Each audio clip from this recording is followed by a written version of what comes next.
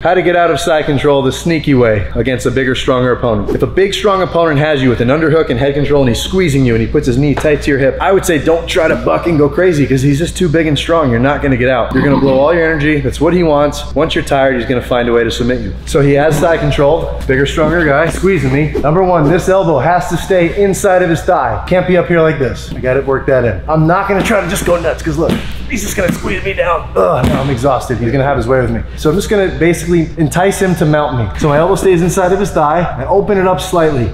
Flatten my leg, because if I do this, he's not gonna wanna mount. And I turn my hip and I bring my knee up nice and high. As he goes to mount, look, he opens up the back door here. I can do one of two things. I can hook him and try to sweep him, or I can just come out to half guard. And now look, I have an underhook. I can start coming out